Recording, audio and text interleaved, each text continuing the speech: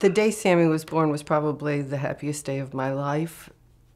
I don't think I have ever felt that joy except with my other two children, Ashley and Blake. But it was the first time that I had ever felt such unconditional love. She was born jaundice, however, and she had to go back into the hospital after we had gotten her home, and she had to go into the phototherapy for a while, and then afterwards, when her bilirubin came down, we were able to take her home, but we had to have her exposed to sun and then take her into the lab at the hospital to have heel sticks done to check that bilirubin level. And it was in the going back and forth that she picked up a form of the chickenpox virus that ultimately caused global devastation of her brain. Because she would be in a vegetative state, that they recommended that she be removed from life support. So we put her in her pajamas and we held her with just one doctor. She had a little oxygen at the coming out of a little Dixie cup in front of her face, and we sat there with a very wise doctor who told us, he said, it's not how long we live, it's how abundantly we live that life. And that kind of really, sunk in with me, and, we're trying to figure out, how is this happening? It's almost like you're in a play. This is not your life. This is not happening.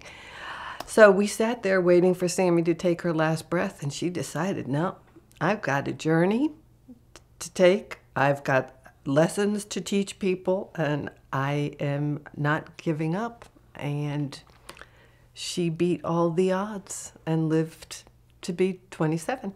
You couldn't meet Sam without feeling some kind of emotion, where I can walk by somebody in the mall and they'll never notice me and I'll have no effect on them. But if you walked by Sam, you had to feel something. So I always felt as though it was our responsibility to help Sammy on her journey and her mission, which I think she and God figured out before she came down here, and that this was all about reaching out to other people and seeing how someone with so little could be so vibrant and so full of the joie de vivre. It was always about her journey with God.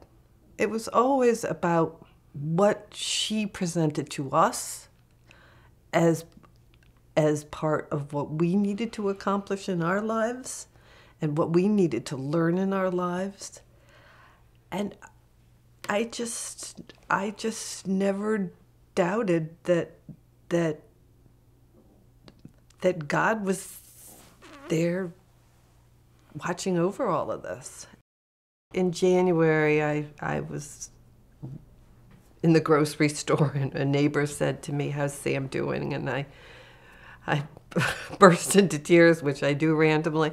I said, I think I'm losing her. And so January, I could see that she wasn't herself anymore. And I kind of held her in my arms like this, put my hand on her heart, because I didn't want anything to happen and me miss it. So I was holding her just like I held her all my life, from my arms to God's. We have no regrets. I mean, a lot of people have, I could have done this, could have done that. And maybe we could have. Should we have done this with Sam? There's no we tried, we did everything medically we could for her, humanly possible, and we tried to give her the fullest life we could. No regrets. No guilt, no regrets. We just miss her. Just being thankful and just really sad. We just miss her.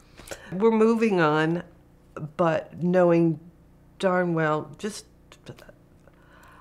want to embrace life, but absolutely fearless about about what's beyond, and so looking forward to seeing her again.